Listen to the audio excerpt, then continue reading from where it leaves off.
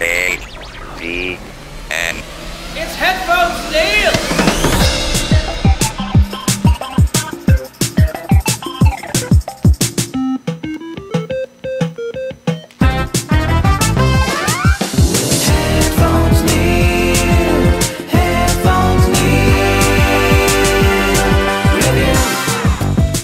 What's up, guys, and welcome back to another episode of HeadphonesNeil Reviews. I'm your host, as always, HeadphonesNeil, with a more of a catch-up episode than anything, just because I didn't have a chance to watch everything I wanted, and I sidetracked myself with another film franchise, so I thought I would do a review based on just that.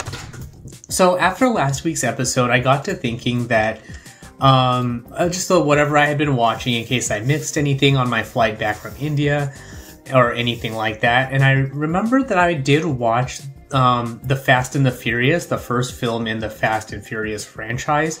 And so I got to thinking, let me watch some of the other films and kind of see what would make for a complete shows or a set of movies, order, things like that. So I ended up watching all of the films all the films through Fast 7. I skipped Tokyo Drift partly because in general it's more of a side story than anything else, and except for the whole part with Han, most of the film doesn't really fit in with the rest of the franchise. And I'm skipping 8 and 9 just because that kind of takes the franchise into a different direction, because they start expanding into the peripheral of stuff where you have an unknown brother or unknown Toretto brother. You bring in a couple of the guys from Tokyo Drift to make a rocket cannon to kind of not leave them out. So for me, watching the first two Fast and the Furious films, then watching 4, 5, 6, and 7 is actually a very complete story, mostly because it ends on the note of in one of the films Letty dies, and then by the end of the 7th film they found out that she's alive, and they help her get her memory back and remember that she and Dom had gotten married and rebuild their relationship and their love for each other. So, and then it also rounds it out as far as Paul Walker passing away and ending the franchise there. So for me, all in all, if you want to watch the Fast and the Furious films and have a complete story based on the original cast members, then that's kind of what you can do is, watch 1, 2, 4, 5, 6, and 7, and you got a complete story. The Hobbs and Shaw film also on the side is also one of those things where it's not a bad movie. I also like Fast 8 and 9, and also Tokyo Drift for that matter. So don't get me wrong in saying that and thinking that I don't like the films. I liked all of them, but as far as just a story, as far as the original cast goes, then that's kind of the films that I would say are the must-watch films. And also nothing against having another Toretto brother. It would have been one of those things that's actually nice to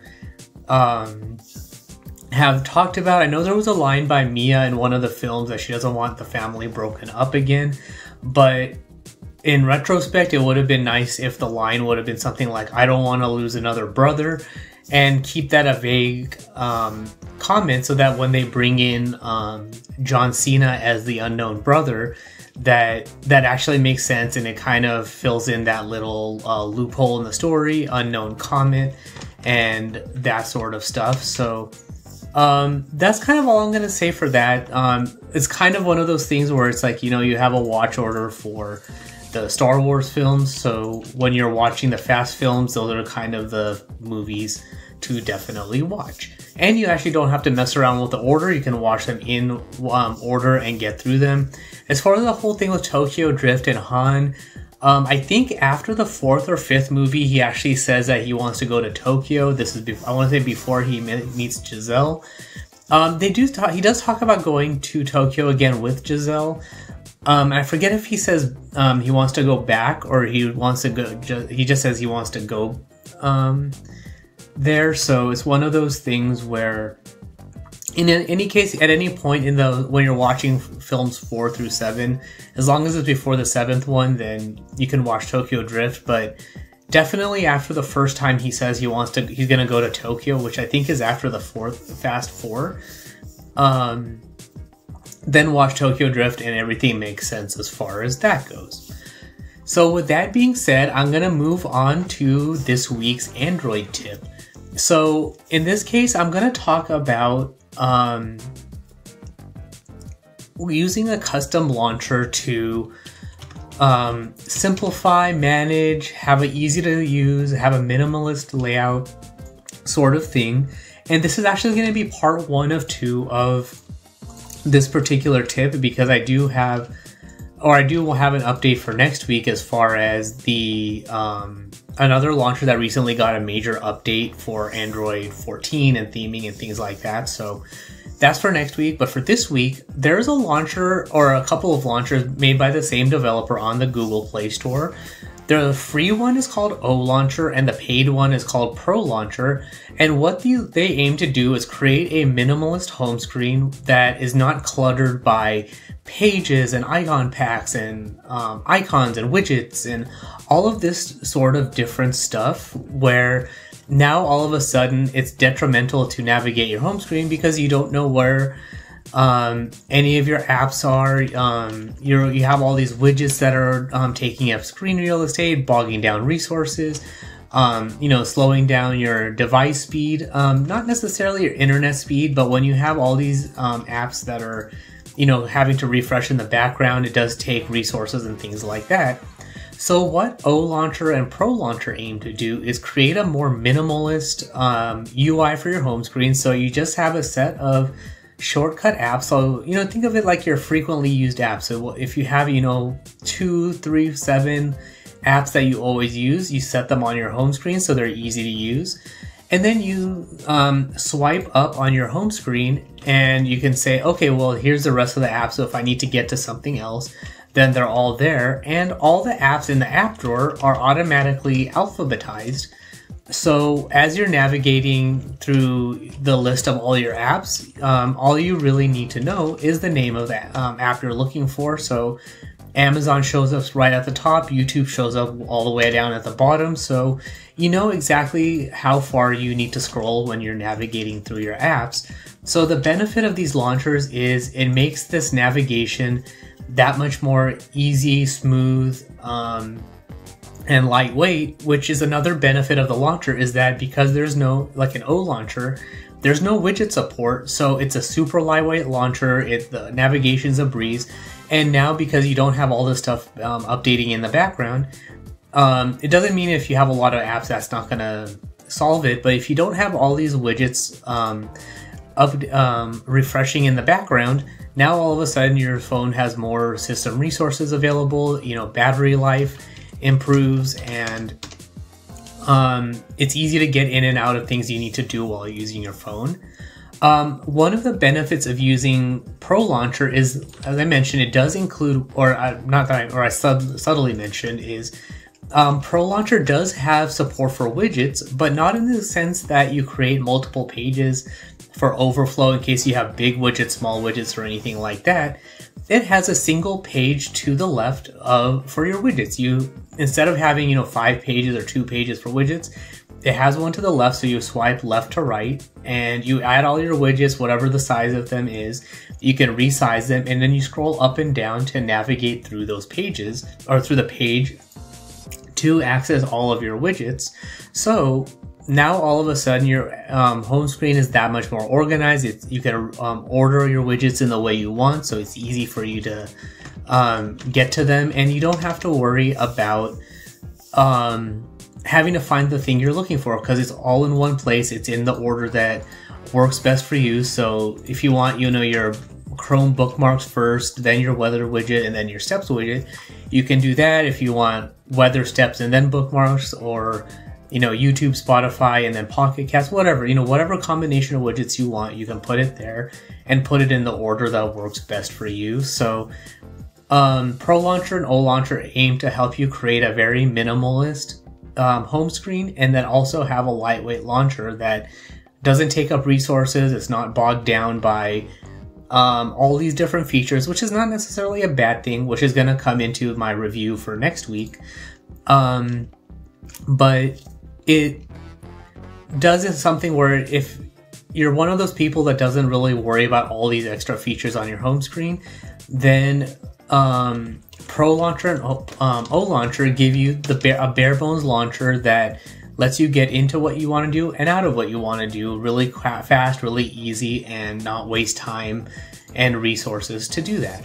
So both are available on the Google Play Store. OLauncher, as I mentioned, is free. ProLauncher has, I think, limited time free off usage, and then it's supported by a monthly subscription or a lifetime subscription. So if you want to make recurring payments to help support the developer, you can do that. Or if you want to make a one-time purchase of the app, then when I bought it, it was around, I think, $35. So that it's up to you whichever way you want to do, but the developer is super responsive. There's a Telegram group, so if you want to give feedback, share your home screen, if you have bugs or issues, if you want to learn a little bit about the roadmap of what features are in the work, recommend features, things like that, then you can join that group, get feedback from others in the community who may or may not have had the same issue, get feedback from the developer himself as far as how to fix it, resolve it, known issues,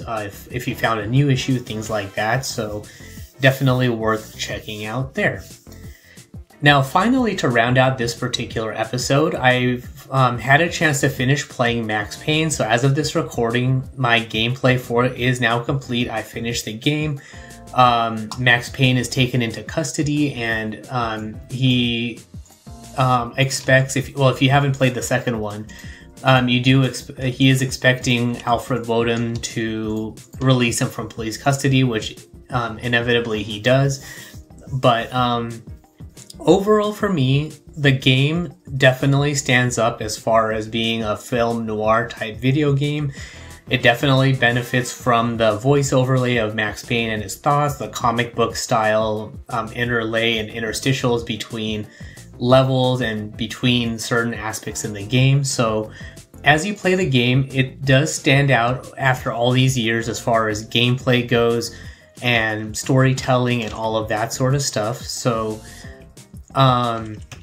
if you've never played the game, I definitely recommend playing it. The one thing that does stand out as not having stood the test of time is the graphics. So one of the things at the time that was that was kind of funny and kind of a side joke was Max Payne's face in the game, throughout the game. Like, I want to say it was kind of like he had a taking a poop face or a permanent scowl or something like that, which the developers could never get around as far as solving that. But they did fix that in the second game, so it's one of those things where it was a problem with the abilities of the time. But if anything, like if all the talks of this Max Payne remake are true, that's one of the things that or the only thing that they hopefully fix when they're remaking the game, that is fix the graphics, upscale them, get rid of all the blockiness, fix some of the character models so the hands look less blocky, the buildings are more rounded and modern, add better graphics for the cars and the wheels as they're driving and things like that. And that's really all they need to fix, because even when you're playing the game, the models and gameplay in the game are actually really, really good. And after all these years, like opening doors and things are a little bit clunky, but not terrible to the point where it's unplayable. It's one of those things where once you get used to how that interaction is supposed to be, then you don't really fall into that trap too much else, or too many more times after that, because you kind of know what you have to do. So I mean, even if they work on remaking and updating the graphics, then it becomes one of those things where it feels like it would kind of, I know it's going to sound simplistic to say if they fix the graphics, then it would fix that problem of, opening doors and selecting items and stuff, but it kind of would be a related item. Is like maybe that's the only gameplay element to fix.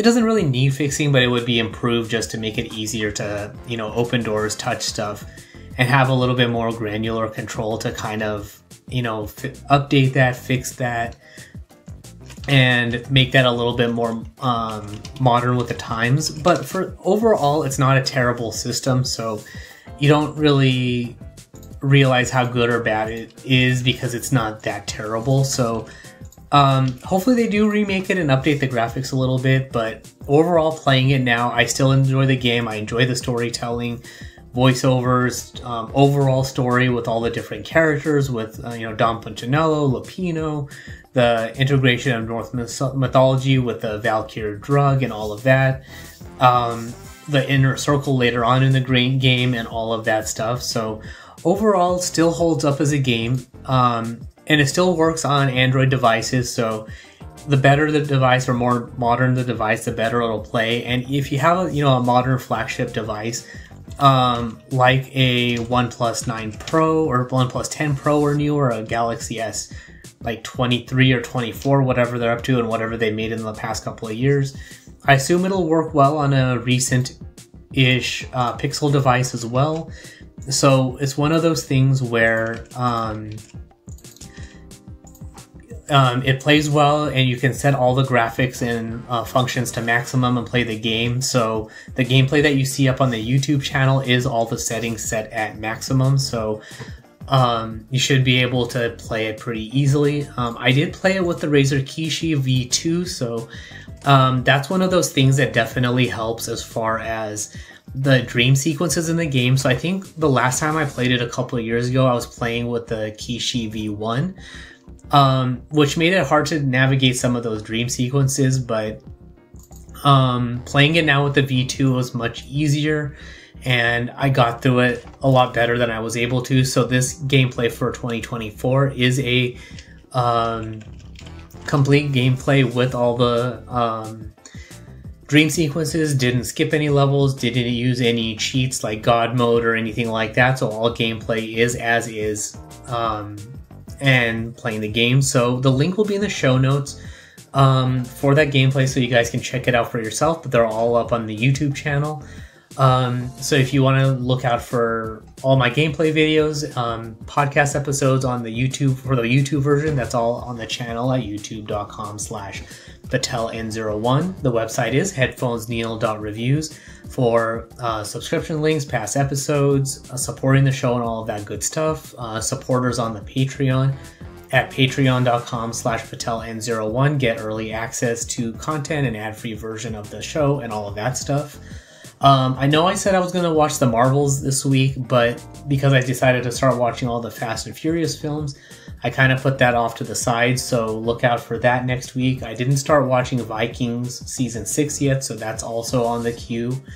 Now that Max Payne is done, depending on when you hear this episode, I'll start putting up some gameplay links for Doom Delta, the pre-release version of Doom, where a modder integrated a bunch of the assets from the pre-release version of the game into the final Doom game. So I'm going to kind of play that and see how it goes and see how it stands up as far as some of those elements and weapons and things like that. I don't know if I'm going to play the whole game with it or just maybe the first episode, but I'm going to kind of see how it is and how it holds up with the pre-release stuff and the new stuff. I did some early testing to make sure it works, and it seems okay. It doesn't really change the story too much. It just adds some weapons, design elements and things like that. So I'll probably play it under that like assumption that okay, this is a pre-release version, so let's see how it looks with some of these elements that didn't quite make it into the game or something like that. If it doesn't seem too interesting after the first couple of levels, then I'll probably just stop that and move into the Knights of the Old Republic gameplay. But if anything, like I said, I'll finish the first episode and just see how it goes from there. So with that being said, that's all for this particular episode. So if you have any questions, comments, feedback, or anything like that, you can comment on the post on any of the social media networks I am on. Support the show. Thank you for the subscription, all of that good stuff. Website again is HeadphonesNeil.reviews. But thanks for tuning into this particular episode, and until next.